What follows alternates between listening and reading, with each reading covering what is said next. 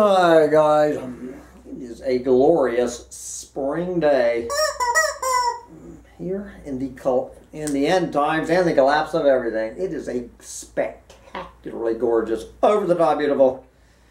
It is a Monday. That would be somewhere like March 4th, 2024, somewhere around there.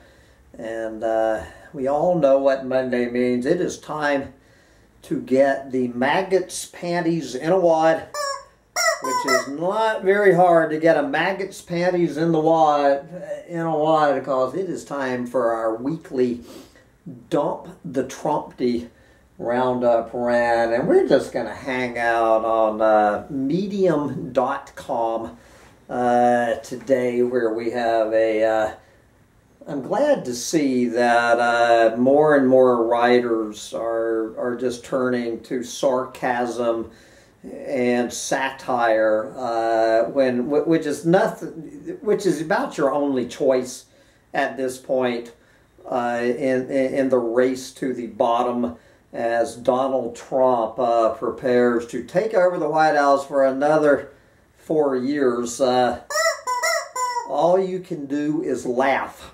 Only hurts when you laugh. So we're going to share some of that lefty humor, I guess, in a minute. But a couple of just straight ahead stories.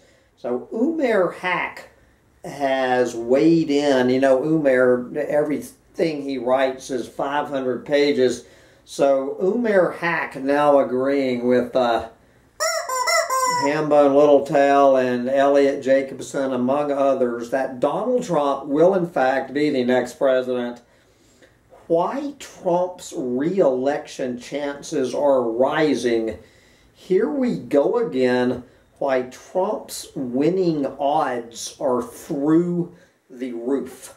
And I'm not going to sit here and read all of this and debate. There's probably somewhere in this penetrating analysis is some good information why Donald Trump is going to be president. There's two reasons why Donald Trump is going to be the next president of the United States. One reason is Joe Biden.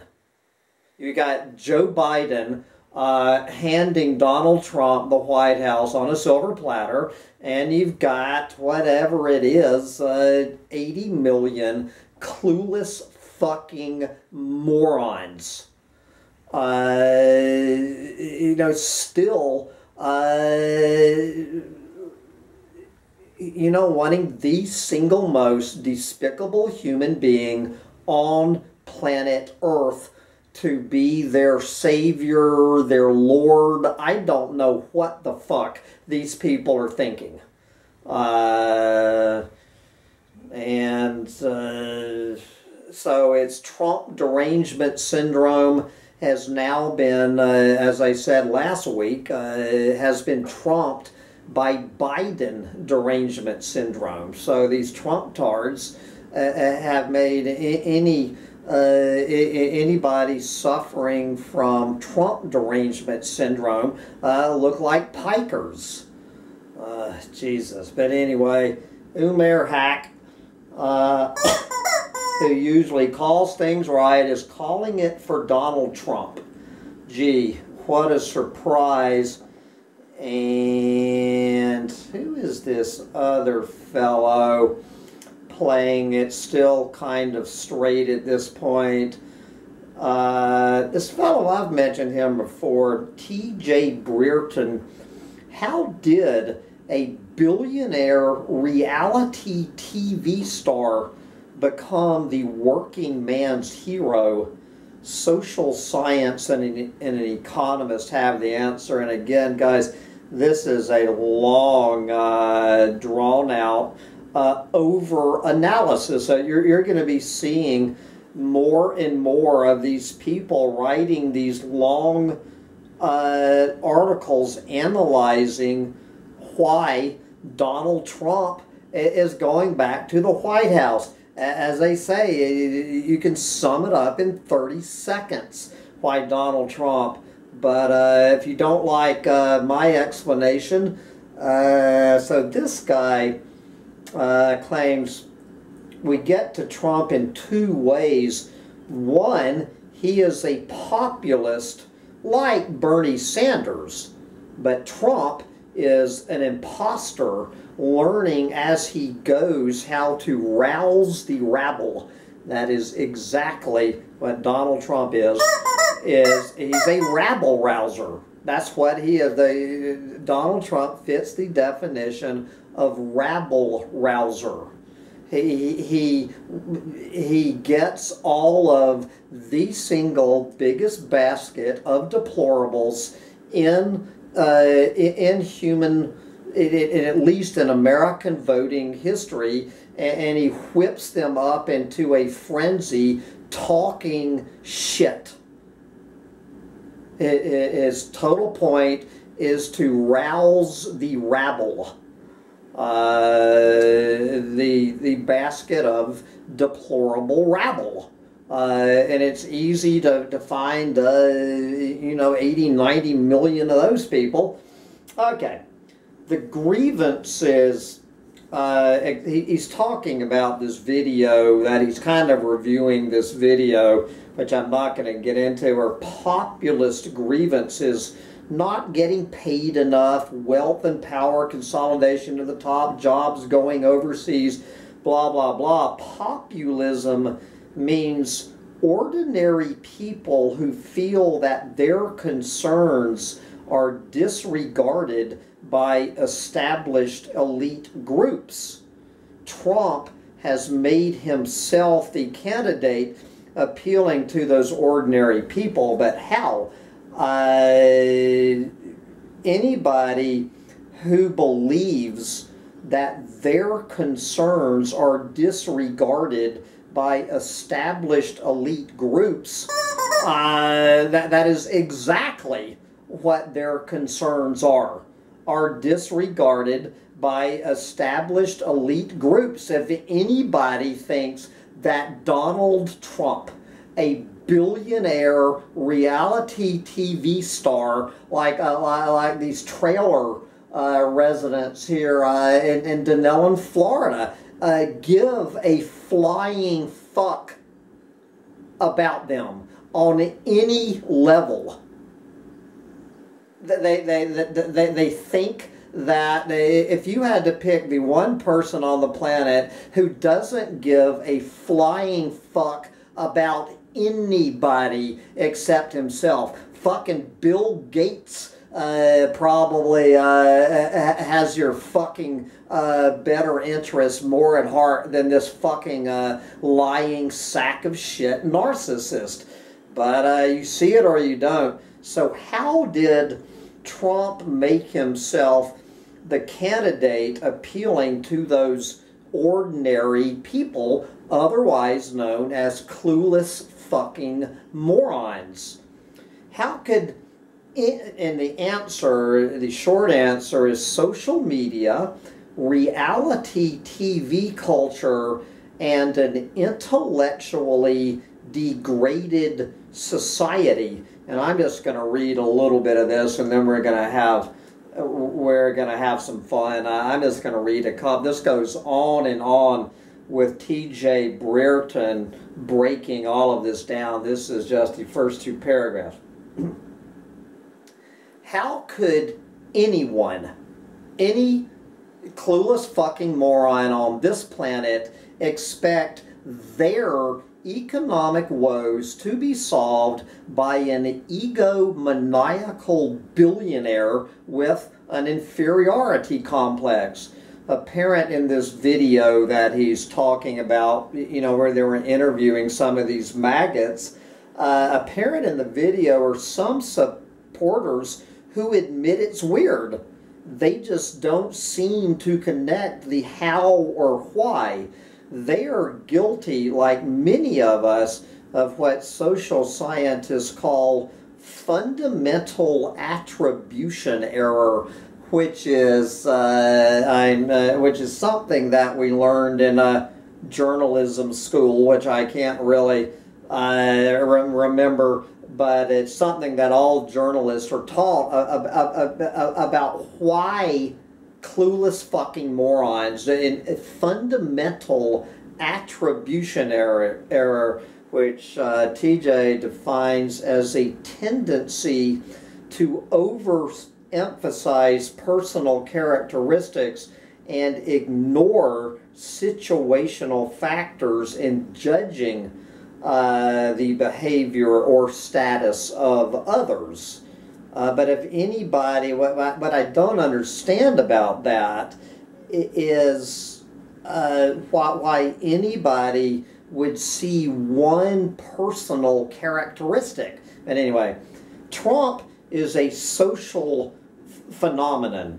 He is not this popular because of his acumen, skill, or potential to actually fix anything. He is not renowned for his inherent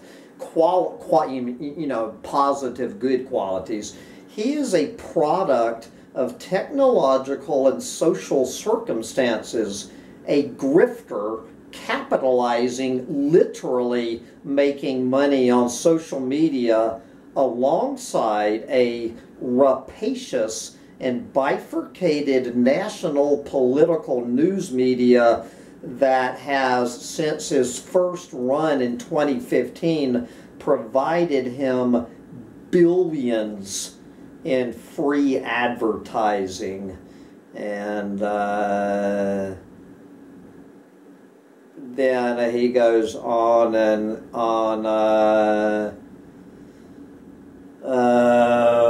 Anyway, and then he actually has some cautionary term for the anti-Trumpers, that the anti-Trumpers sometimes can be guilty of the very thing that Trumptard MAGAts are guilty of. Okay, but anyway, we're just going to have some fun here. This is a fellow named Jeffrey Harvey. Top 10 signs you are wearing Trump sneakers. Sneakers fit for a despot. And we've all... as if you haven't heard these stories. So anyway, what are the top 10 reasons you might be wearing Trump sneakers? Number 10, the price tag is in rubles. Number 9, excess padding up top, no sole underneath. Number 8, after 2024, they'll only be available at foot lockup. One can dream. Number 7, perfect for dodging subpoenas and draft lotteries. Number 6, only come in 3 colors: orange, gold, and white supremacist. Number 5, you can only make bank shots at Deutsche Bank. Number 4, they provide no arch support, ankle support, or child support. Number 3, their slogan, just make others do it and then pretend you don't know them when you get arrested. Number 2, they sold out in Russia, China, and Saudi Arabia. And the number 1 sign you are wearing Trump sneakers: you were drunk and they looked cool on TV. Now they have broken your feet, but you still love them because they're not black. All right, and 2 more. This is a fellow named Kevin King. Mr. Trump, you're the very best. It's all a matter of perspective. Mr. Trump, having heard all the radical lefty communist shit people are saying about you, I have to tell you, they're wrong. The truth is, and believe me, I know more about truth than anyone, You're a record setter. Trust me, I probably know more about record setters than anyone. I have seen some of the best people setting records, the best records ever. Everyone says so, and you, Mr. Trump, have set far more records than anyone. 91 indictments. What's that, Mr. Trump? 91 so far? Amazing. I wonder how many you'll get before you're done. No American president has even come close to this many indictments. None. I mean, look, losers get a couple of indictments, get convicted, and go to jail. But they don't have all your money and influence, do they, Mr. Trump? Speaking of money, is that mean woman Letitia James going to let you take your gold toilet from Trump Tower? I mean, that's a record right there. You're probably the only president who ever crapped on gold and America. Am I right? Those fake attorneys generals, they don't like gold, right? Commie bastards, all of them. They're too stupid to appreciate how rich you really are and how you're using all your money to help us true American patriots. Except for the gold toilets. Those are for you. We just need working shitters. You think you can do that for us, Mr. Trump? 2 weeks, you say? You're a goddamn hero, sir. You know, I was in the supermarket the other day and this big biker-looking dude came up to me, tattoos and piercings and all that. This is true, believe me. And he said, "Did you know what my Lord and Savior Mr. Trump did for me?" And of course I did not. With tears in his eyes, he said, "A couple of years, I had 11 jobs. Can you believe that, Mr. Trump? He was working so many jobs because all those commie socialist Democrats ruining the country in 2016 to 2019. But then he said, when the fake kung flu hit, I lost all my jobs, and then my wife and kids all got sick. So I did what Mr. Trump said. I shined a torch up my wife's ass, and she didn't get better. So I figured I might give her some bleach. So I gave her a little bleach in her beer before she took her Adderall. And you know what happened? I didn't, Mr. Trump. So I said, I know you're a good patriot. Everyone says so, even the blacks. Please continue. He said, my wife, she died, and then I gave some bleach to my kids, and they died too. Isn't that great? Anyway, enough. I didn't realize how long this was. Anyway, we're going to move on from the Corona panic, drinking bleach, curing. Okay, but you have other records too. Nobody has paid off porn stars like you have. Of course, all the ladies want a slice of gorgeous orange, am I right? Everyone says so. Poor Melania, she's like old and has these Chinese eyes now. Trust me, everyone sees it, so you gotta grab some pussy from time to time just because you're rich, and when you're rich, they let you do it. Damn, Mr. Trump, your scorecard has got to be some kind of record.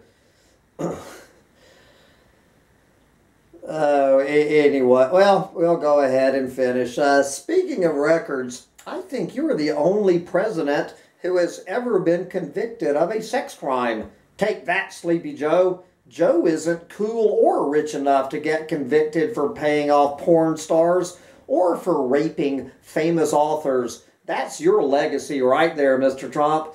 But probably the greatest record you hold, the record that will never be toppled, is the number of verified lies you have told. Man, that fake media didn't know whether they were coming or going. Nobody can tell a whopper like you, Mr. Trump. It's true. Believe me.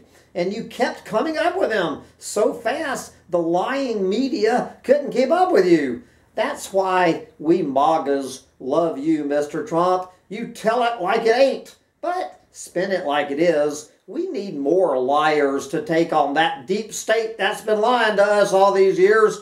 Fight fire with fire. Am I right? Yeah, these commie Democrats just can't appreciate your stable genius. You just keep on winning for us MAGAs, and we'll keep sending you our food money, because who needs food when you can support a godlike man who sits on a golden throne? But I was actually very impressed and very glad to read this one by this fellow who I've spoken about, named Will Lockett. Will Lockett, the usual comedy that Will writes, apparently he has written an entire book. Will Lockett is the single biggest techno-utopian apocalyptimist on the planet. Will Lockett, more than any other person, cheering on pixie dust to save the planet. So I thought, you know, I've often been wondering if Will Lockett has been yanking our chain about these articles, but he's hawking a book on Amazon, and I'm beginning to think that Will Lockett is playing anybody swallowing this techno-utopian shit for 1 minute. But anyway, he has stepped out of his techno-utopian normal role this week with his nod to Trump mania. Trump joins OnlyFans to pay for New York fraud bond. The poor billionaire property mogul finds a brilliant way to keep his empire.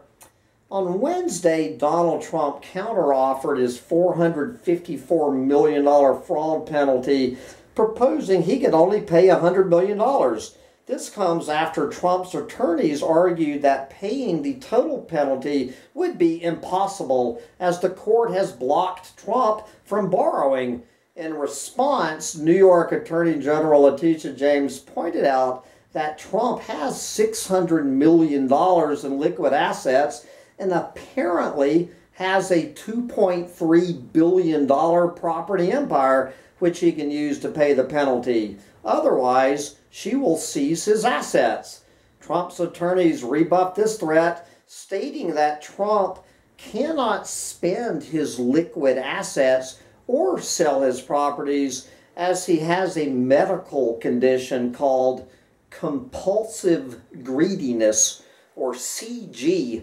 CG is a little-known condition in medical science, though it is believed that most boomers suffer severely from it, despite copious evidence of Trump suffering from this horrific medical condition.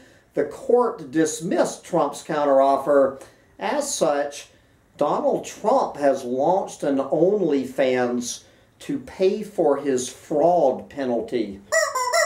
So, now paying fans can watch Trump screw minorities, the economy, geopolitical stability, and the climate, as well as copious amounts of self-fellatio.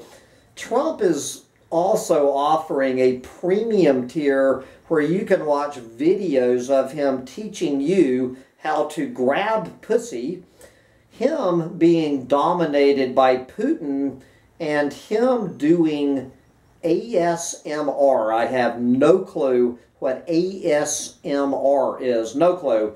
Where he yells and slurs racist, self-congratulatory gibberish in your ear for over an hour.